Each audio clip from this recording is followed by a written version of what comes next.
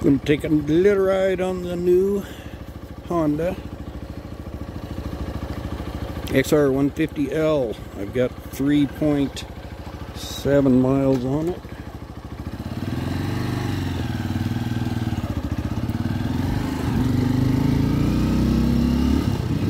I had my phone in my pocket when I first took off a few minutes ago, and it was in the slash pocket of this jacket, along with the vehicle registration and proof of insurance. And I decided I was going to go back home and get my chest mount here, put the phone in it. I got home and I didn't have my phone or my registration in my pocket. So I came back out the same route I started, and the phone made it a half a block and the registration made it another half a block. So they were both sitting there waiting for me. I got really lucky. So now I'm not carrying anything in my slash pockets. I'm just taking a little route through the big tree area, so there's very little traffic in this part of town. So, and I haven't been on a motorbike in quite a few years. The reason I quit way back when was I felt like I was taking my life in my hands whenever I went out riding. The drivers just didn't see you and pull right out in front of you, you know. You don't have that happen so many times. You get tired of it. I think I'm going to have to adjust the rear brake pedal up to a little bit higher position. I have to put my foot down or I'll feel blown away. I'm a little big for the bike, I think, but I'm getting used to it.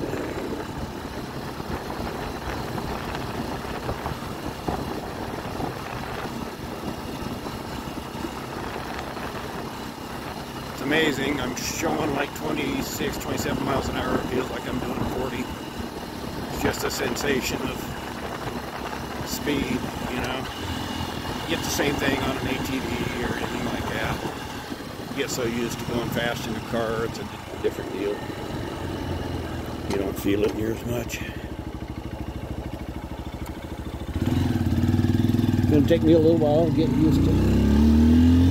Mostly stopping is the most difficult thing right now, so taking off is no issue.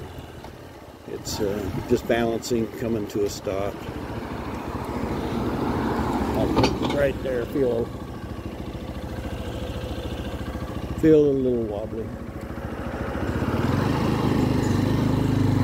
This is the first time this bike's been warmed up. You can smell all the little smells as everything is getting hot and burning off whatever little thing is on its surface.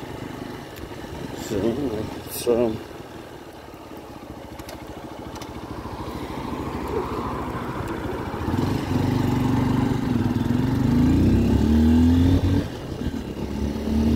go up by the golf course,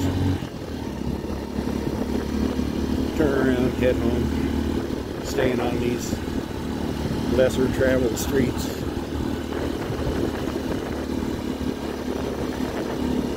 Until they get a little more comfortable.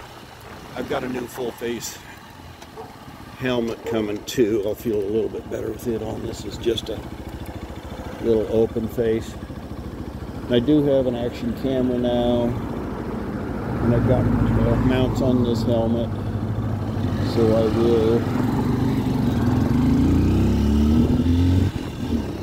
will be using the action camera probably in the future. I haven't used it yet. I hope I can use it and then get the videos, you know, like transferred to either the phone here or my laptop so I can post them somewhere. I think I'll be able to do that. Might have to get a video edit or something.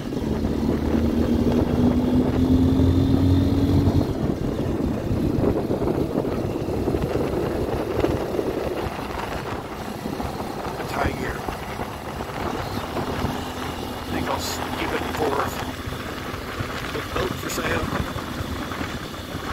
fence on my right is pretty comical. I don't know who put it up, but got some whoop-de-doos in it.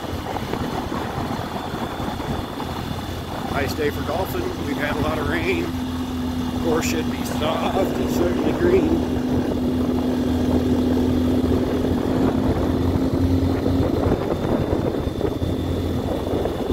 So far, I'm really liking this little bike. You know, the seat.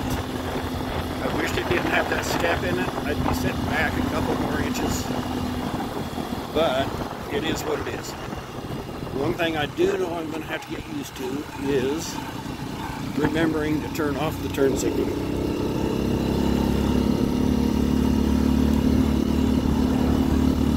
Oh, you just have to push it, okay. Because that'll get you killed. Somebody will pull right out in front of you if they think you're going to turn and you're really not going to. Anyway, this is the public golf course here in Casper. It's pretty nice. It's relatively inexpensive as far as golf courses go. It's 27 holes worth of a quite nice golf course. And like I say, boys, it just looks like Ireland around here. It's so green. We've just had so much rain. We had some super big snows in the winter. And then now we've followed it up with, I mean, you know, 2-3 inches of rain over a couple days. That's huge for here. We never get that.